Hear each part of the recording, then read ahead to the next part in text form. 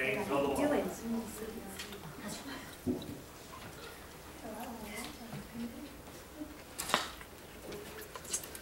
Well, praise the Lord. It is good to be here again with all the saints of the Lord. Amen. We're studying out of the book of 1 Samuel. And we've been studying out of it for several weeks now. And we're in chapter 25. And we left off in verse 29. That's where we're going to pick up at. 1 Samuel 25, verse 29. Now, we've been studying about how David had went up into the wilderness and he found a place called Carmel where there was a festival of sheep shearing, and the man that owned the land was named Nabal, and he had a wife named Abigail. And Nabal's name means a fool. A fool. A fool. That's So his he name. is like a fool. He's a fool. And he said that he was a churlish man, which means he's a stingy old coot. How's that? Okay. How many of you have met one of those? Huh? I was like, and how many people have we met like that? Yeah, a few stingy old coots. Okay, but Nabal refused to give David's men some food from the festival. And this festival was a huge festival, so they had plenty. And he just didn't want to share it with them. Well, David decides to go to war with this man. And Abigail, Nabal's wife, goes to David and his men with a bunch of food and a bunch of wine, and she asks for forgiveness. So that's where we're at in the story. And so verse 29, let's pick up on verse 29. Yet a man is risen to pursue thee and to seek thy soul, but the soul of my Lord shall be bound in the bundle of life with the Lord thy God. And the souls of thine enemies shall he sling out, as out of the middle of a sling. And it shall come to pass, when the Lord shall have done to my Lord according to all the good that he hath spoken concerning thee, and shall have appointed thee ruler over Israel, that this shall be no grief unto thee, nor offense of heart unto my Lord, either that thou hast shed blood causelessly, or that my Lord hath avenged himself. But when the Lord shall have dealt well with my Lord, then remember thine handmaid. And we'll stop there at the end of that verse 31. Verse 29 has something that said that Abigail said that David would be bound in the bundle of life. What does that mean? Does anybody know what that might mean? Well, according to mine, my version says, even when you are chased by those who seek to kill you, your life is safe and in the care of the Lord your God. Secure is his treasure pouch. That the lives of your enemies will disappear like stones shot from a sling. That's great. The treasure pouch. I like that. Now, if this particular word, bound in the bundle of life, was something that Middle Eastern people say, okay? And if we were going to say it in Hebrew, it would be sayar, sayor, I. Okay, sayar means bound. Sayor means the bag or the package, right, that we were talking about. And I, H-A-Y, means living. So, sayar means shut up or besieged. David was safe in the Lord's package. You know, sometimes we want to package ourselves, right? I just got some new clothes, right? So I got a new package, right? Amen. The Lord is our package. We want to be in the package that He has, right? And we want Him to cover us. You know, the Bible says He gives good gifts unto men. And you know, sometimes that gift is you and me. You know what I'm saying? Amen. John, you're a gift to me from God. You know what I'm saying? You're a package that God gives away. You know? You're bound in the bundle of life. Now, David, she also said something would happen, and I know you already read it once, and I read it once. What will happen, according to Abigail? I have to believe that she's a type of prophetess, because she's saying things that's going to happen in the future. Okay? But what did she say would happen to David's enemies? They would die. And how would they die, though? It kind of tells you, she gives you a quite flowery word. They would disappear like stones shot from a sling. Right, like a stone shot from a sling. Now, y'all remember that as we're reading this, there's going to be something happen in the story that has to do with the stone, okay? And it has to do with Abigail. Now, Abigail recognized the voice of God. I really believe she did, because she was warning David about something. Now, what does she warn David about in her little prophecy here? She warned him about something that could happen to any of us if we're not careful. She warned him about mistakes from your past haunting you in your future. How many people can say that mistakes from your past can haunt you in the future, whether you're a Christian or not? Your past can haunt you. And she was telling David, basically, if you take the vengeance of God in your own hands, that you'll remember this. She said, so you won't have any grief on you. That word grief in verse 31 is a stumbling block. Okay? The Hebrew word, if you want to know it, is pukwa. P-U-Q-A. And then she also says something else. She says, you don't want you to have a stumbling block. And then she says, offense of heart. And that word offense there is mikshal, which means cause to fall. So she doesn't want him to have a stumbling block, and she doesn't want him to have a cause to fall in the future. But we know that David was known as a man of war and had a problem. And she had warned him about it years before he got to be an old man. Okay. Now, she also gave him some reasons that might cause these things in David's life. Grief and offense of heart. First was shedding of blood causelessly. And that the word causelessly there in Hebrew is hinan, H-I-N-N-A-M. And it means devoid of reason or advantage. The other reason was revenge or vengeance. I made a note here also. Remember that you cannot save yourself. That's right. When we try to save ourselves, we fail God. Why do we fail God? Who is our salvation? Is it me? No. It's God.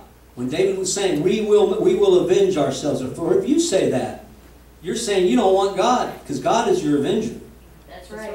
You know what I'm saying? You don't want His salvation, you have your own, if you take vengeance into your own hands. And I think a lot of people have made that mistake, trying to be vengeful in the church. Ooh. You ever meet somebody that tried to be vengeful to other Christians? You know? Well, he did that to me, he said that, or she said that. And then all of a sudden you're saying all kinds of horrible things about other people and hurting people. Yep. Yes? I'll say again, church folk are scary. They are. They can be. They can run you off. They can. They can run you off. And they want to sometimes. Ooh. Yes, they do. That's not good at all. A backslidden Christian is scary, scary, scary. It's hard to deal with. Yep.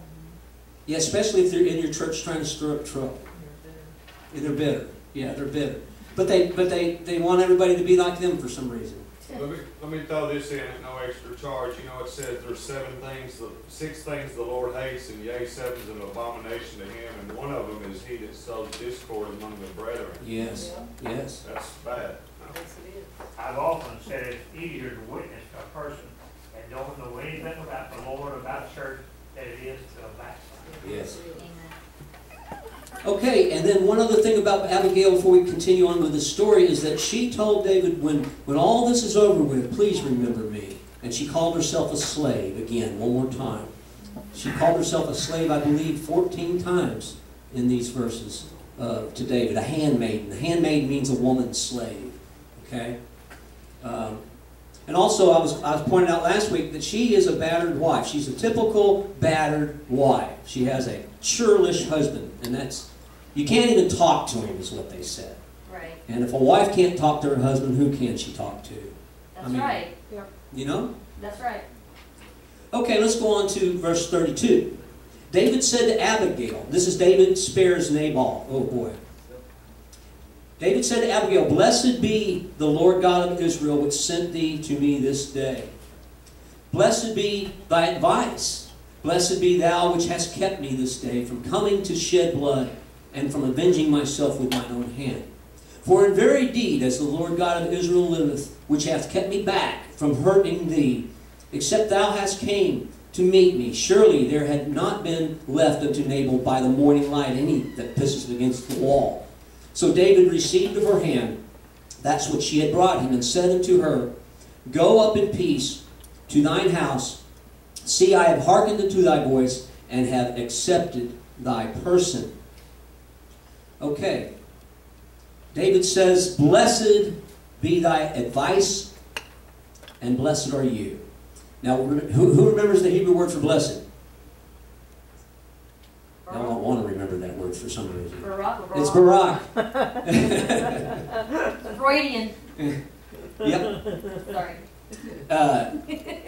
Now he said, Blessed be thy advice. I like that word. Your version may say something different. I looked it up in Hebrew. It says te'am, which means discretion and understanding. Remember we read about Abigail that not only was she beautiful, but she was intelligent.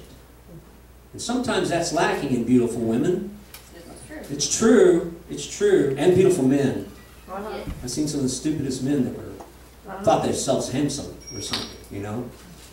But she wasn't like that. She was humble and intelligent, had understanding. And I also want to point out that sometimes we need help. David wanted to kill somebody. Have you ever wanted to kill somebody? And David needed someone to calm him down. You ever needed someone to calm you down? Yes. Uh-huh. I have. Me I know too. Joyce and me have. I'm not against each other lately, but... You just got back from couples retreat, right? Lately. No, lately. So what are you saying, that the person you wanted to kill was Joyce? No. Never wanted to kill her. No. I'm not lying either. Okay. Sound advice goes a long way. I want you all to look up 3 scriptures for me as we study our Bibles, right? That's what we're here for. Amen. Psalms 141, verse 5. And Proverbs 9:9. Psalms 141:5. Proverbs 9:9. And Proverbs 25:12. So Proverbs 9:9, 25:12, and Psalms 141:5. Anybody got? Yes, go ahead. 41:5. Let the godly strike me; it will be a kindness. If they correct me, it will be soothing medicine. Don't let them refuse it. But I pray constantly against the wicked and their deeds. So what does that verse tell us? The About, godly strike. yeah, about being chastised, or even struck, it said in your version, I think, didn't it? Mm-hmm. Strike me. Striking you. If a righteous man strike you, you're supposed to say, thank God. I needed that. Oh, I needed that. Right? I needed that. Calm me down, right?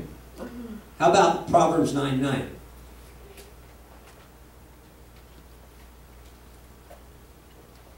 Give instruction to a wise man, and he will be yet wiser. Teach a just man, and he will increase in learning. Yes. You know, Mark Twain said that, you know, when he was 17, he thought he was smarter than his father, right? And he says, well, he got to be 21. He says, how my dad got smarter in a few years. Don't all 17-year-olds think that? Yeah, how much more has my dad learned since I grew up? Right? That's right. Okay, who's got Proverbs 25, verse 12? Okay. And an earring of gold and an ornament of fine gold, so is a wise reprover upon the obedient ear. Yes. Or An obedient ear. Someone who can listen and hear. An obedient ear is like a gold ring. Okay. Okay. Now, let's go back to our scriptures. Back to 1 Samuel 25. And y'all look at verse 34. And we'll keep on studying these words and such. It says that someone kept David back from hurting Abigail. Who kept David back from hurting Abigail? According to the Bible. The Lord. The Lord kept him back from hurting her. Mm-hmm. He had every intention on slaughtering people in Carmel. He was a little ticked. Yes, he was. He stated that if Abigail had not visited him, every man, and it says everyone that pisses against the law, and that means every man would be killed. Everybody in Nabal's employ would have been killed. Sheep shearers. Why would you go around killing sheep shearers? You know what I'm saying? People that take care of sheep. But that's what David was going to do. But God stopped him. Now, in verse 35, 3 things David granted Abigail for her wisdom. 3 things. First one, she said, go in peace. Now, what does peace mean? What is it in Hebrew first? Shalom. And what does it mean? What does shalom mean? Holy, complete. Salvation. Salvation, whole, complete. Prosperity, riches, wealth, health. God bless you. That's a lot, right? All in the word shalom. Go in shalom. And then the other thing she was granted, it says David hearkened unto her voice. And the word hearken there is shema, which means to hear intelligently. Have you ever heard somebody unintelligently? Yeah. Yeah. I don't know what you're saying. Or I thought you... Oh, it's worse in marriage because what you said, especially men, wasn't really what you said. But it certainly sounded that way. You know what I mean? Yes. I know men go, oh, man, why did I say that? You know, wish I didn't say that. But he heard her intelligently. He listened to her voice. The third thing was he accepted her person. Now, that word accepted is nasa, and it means exalt, bear, or carry up, or lift up. And her person is her presence. In other words, he accepted her person, her countenance. In other words, he liked her, even though she was married. Okay, verse 36. We hadn't got there yet. Now, this is where we get to where Nabal, I'm going to finish this one, I think. Where Nabal, it says, and Abigail came to Nabal. And behold, he held a feast in his house, like the feast of a king. And Nabal's heart was merry within him, for he was very drunken. Wherefore she told him nothing less or more until the morning light. But it came to pass in the morning, when the wine was gone out of Nabal, and his wife had told him these things, that his heart died within him, and he became as a stone. And it came to pass about 10 days after that the Lord smote Nabal, and he died. So David didn't have to do anything. David did not have to do a thing. Now, remember that Abigail is an abused wife. Right. And earlier in chapter 25, verse 17, it says no one can talk to Nabal. Right. So she decided not to talk to him because he was drunk. Right. You ever try to talk to a drunk person It doesn't work real well sometimes. and try to convince them of something? You know what I mean? Like talking to that wall. It is. It's like talking to that wall if you're talking to somebody who's inebriated with alcohol or drugs. I mean, and you want to convince them of something. It You won't know, work. it's really, really hard. You got to wait till they're sober, or God's going to have to sober them up some way. You know. Or it could have just fired him up a little bit and it might make things worse. Oh, he probably would have beat her because that's the kind of man he was. She knew not to speak to a churlish man, right? Right. And when Abigail told Nabal how David had spared them, and remember, they were not a military outpost there. All of Nabal's talk was going to get him killed because he didn't have a military. David had a military. He had a lot of men. Yeah, that'd be like, okay, this, going against the Mexican cartel. See Exactly. what they do. They're going to hurt you? Yes. And David was like that. I mean, they were savage people back then. They killed people. But I mean, he's the one that kept Nabal's farm and family and sheep. Yeah. Yeah. And when Nabal heard this, how did it affect him? Two things. Two things it says. When I first read it, I thought he just had a heart attack.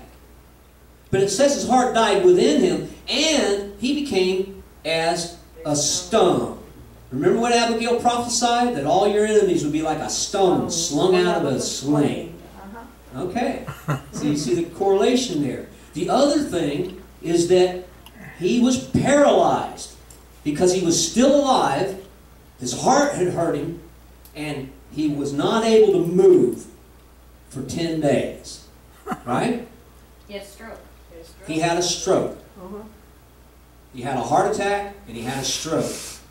And then 10 days later, did the heart attack kill him? Did the stroke kill him? The Lord did. No. God did. God did. The Lord did. Yeah. Vengeance is mine, saith the Lord. Right? Uh-huh. Vengeance is mine. And Nabal was just like a projectile, a stone projectile that was cast into a grave. All right, verse 39. We'll continue on with this particular story. A little bit of time. When David heard that Nabal was dead, he said, Blessed be the Lord that hath pleaded the cause of my reproach from the hand of Nabal, and hath kept his servant from evil. For the Lord has returned the wickedness of Nabal upon his own head. And David sent and communed with Abigail to take her to him to wife. When the servants of David came to Abigail to Carmel, they spake to her, saying, David sent us unto thee to take thee to him to wife. She arose and bowed herself on her face to the earth and said, Behold, let thine handmaid be a servant to wash the feet of the servants of my Lord. Abigail hastened, arose, and rode upon an ass with 5 damsels of hers that went after her, and she went after the messengers of David and became his wife. Now I'm going to stop there. Joyce, would you pass something out for me? Right here. Because you're a servant of your husband. Like it or not. I'm not going to ask her to wash my feet, though, okay? You have asked her to wash your back, I'm sure. Oh, yeah, she's done that for you. Retreats not for another year. Yeah, I have to wait another year for a couple. You may not have asked for it, but I did it. By golly. That's all right. Okay, while she's passing that out, I'm going to continue teaching this because we only have a few more minutes. But you know, one thing about David that happened when he found out Nabal was dead, you know, he blessed the Lord because God had taken care of his problems, right? Right. And you know that there's a universal law that everybody knows what goes around comes around. Yep. If you do something bad to someone, you're going to get something bad done to you. It's just a law. It is a law. It's not a law of the Bible. It's a law of the land. It happens. If you treat people bad, it's going to come back at you. It's going to come right back at you. Okay, and what did David thank God for? That he's the one that he's the one that struck him dead. Exactly. That he caused, you know. It says, I like the one, I don't know what your version says, but it says, Blessed be the Lord that hath pleaded my cause. I look at the word pleaded. And the word in Hebrew is rib, R-I-B, and it means to grapple or contend or to debate. And you think about it, God is the grappler against the demons of our lives. Mm-hmm. We fight against principalities and powers and wickedness in high places, and He is the grappler. He's the one that's going to cast down every imagination that comes up against Him. And we are His mouthpieces. And we are his servants. And David recognized this. Okay? You want me to read my version? Yes, please. He said, when David heard that Nabal was dead, he said, Praise the Lord who avenged the insult I received from Nabal and kept me from doing it myself. Nabal has received the punishment for his sin. And then, of course, it goes on. Then David sent messengers to Abigail to ask her to become his wife. Right. Okay. Now, it says here that David sent and communed with Abigail. That word commune there is debar, which is a regular word. They use it a lot. It means to speak to her, talk to her. Now, let me ask you something. You just lost your husband. You didn't like him very much, but you lost him. And then you get a letter from someone telling you that they want to marry you. Women, how would you feel? How would you feel if you got a letter saying, the guy didn't come to you, he sends a messenger with a letter? Well, I mean, you've got to look at the big picture. First of all, she was an abused wife. But she knew that David had taken care of them. So, I mean, there must have been some gratefulness in her heart. She knew that she would be taken care of, too, because, you know, when she went to him and gave him all this, what did he do? He blessed her. He said, go in peace. She had already prophesied over him that he would be, you know, she had already prophesied over him. So it's like, it was like her refuge. Yes, and you think about it, a widowed woman in the Middle East? Yeah. What happens to widowed women? Well, I mean, she's not Hebrew. And she was also close to God, so I feel like she had probably already knew something. Maybe she already knew this. Yeah. Right. Okay. I believe a person like that believes that if they're that close to God, then they also know God will take care of them. That's right. Yeah. Exactly. And God does take care of them. You think about a widowed woman, usually like in the Hebrew, you'd have to have your brothers go and marry her. Right. You know? But we don't know what this society was like, especially being under Nabal. Okay? Because he had his own little kingdom going there. You know? Right. Now, the way that she reacted to this, she arose, she bowed herself to the ground, and then she offered to wash the feet of the servants of David. Now, I have a word study here that I gave y'all. We've studied foot washing before in this church, back when Right. we did our doctrines, because this church, this denomination, believes that Jesus washed the feet of his disciples, and he said, go and do likewise. So we also believe in foot washing, symbolically especially, you know, because we should not be above anybody. Exactly. Anybody. Okay, again, I passed this out, and we do have time. Somebody pick out a scripture out of these foot washings and read them to me. Okay, Genesis 18, verse 4. Let a little water, I pray you, be fixed, and wash your feet, and rest yourselves under the tree. Amen. Now, this was a very humbling experience because only servants were supposed to wash people's feet. Right. Okay, only servants. Okay, who's got another one? Anybody want to read another one? Yes, sir. I got some of the St. John's, all three of them here. Go for it. John 13, 3 through 5. Jesus, knowing that the Father had given all things into his hands, and that he was come from God and went to God, he riseth from supper and laid aside his garments and took a towel and girded himself. After that he poured water into a basin and began to wash the disciples' feet and to wipe them with the towel wherewith he was girded. John 13 and 14. If I then, your Lord and Master, have washed your feet, you also ought to wash one another's feet. Amen. In John 13, 6 through 10, then cometh he to Simon Peter, and Peter said unto him, Lord, dost thou wash my feet? Jesus answered and said unto him, What I do thou knowest not now, but thou shalt know hereafter. And Peter said to him, Thou shalt never wash my feet. Jesus answered, If I wash thee not, then thou hast no part in me. Wow. Jesus said to him, he that is washed needeth not save to wash his feet, but is clean every whit, and ye are clean, but not all. For he knoweth, that's it. Yeah, that's the end of that. Yeah, because it goes on and talks about Judas and all that. Okay, so what, if Jesus said this, is it important? Yes. It's very important. And what was the symbol there? What was he actually saying about being clean? He says you can't be clean if he doesn't wash you thoroughly. Right? Well, not just physically, but I think he was talking about humility. Yes, absolutely. Because you look at Judas, and I've studied Judas many times because, you know, Judas really didn't have a choice in what he did. But he did have a choice in how he repented. Now, question about Judas. You know Judas committed suicide, right? Right.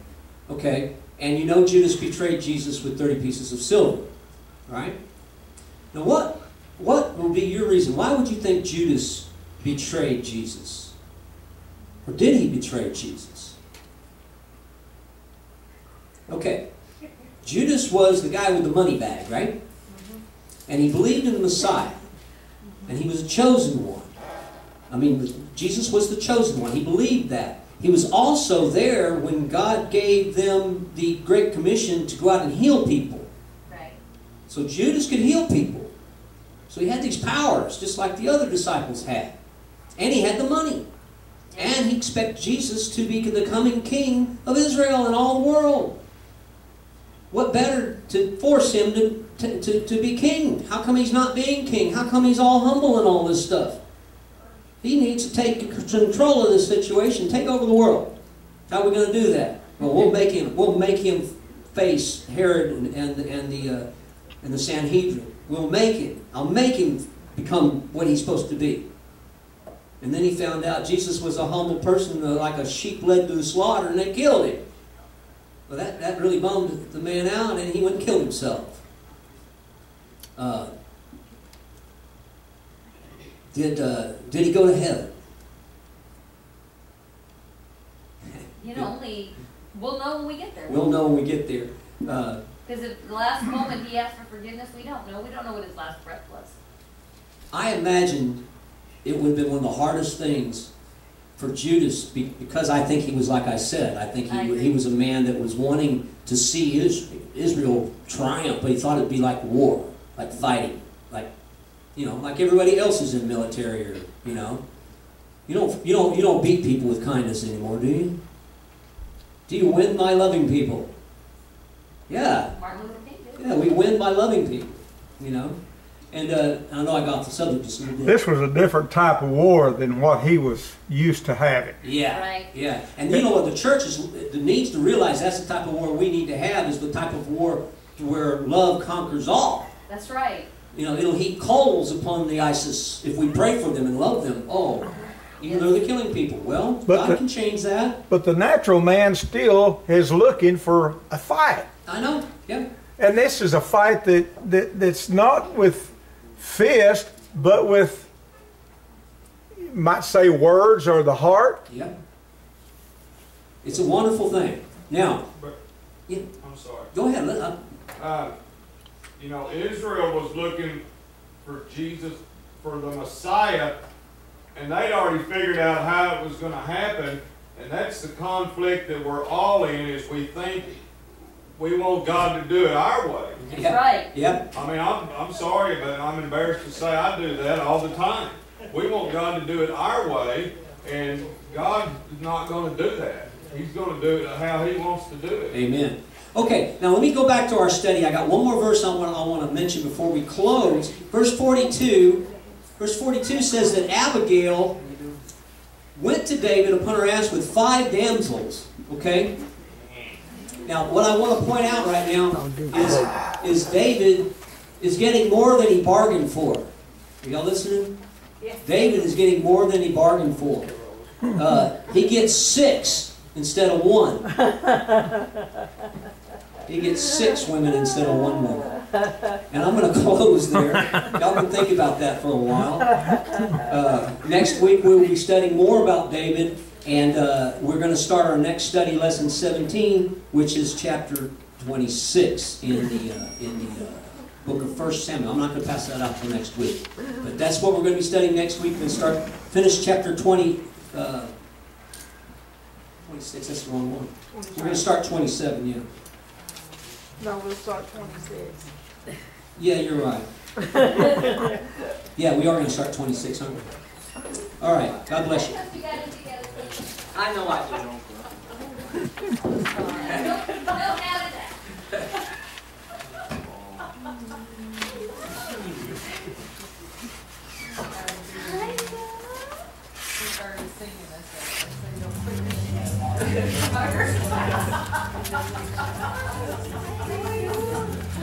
You remember? This is what you baby.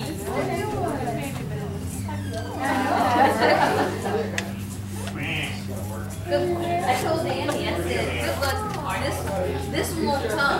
Because I don't know if you know Andy had a way. Or had a way. Boy, is that okay? Not trouble.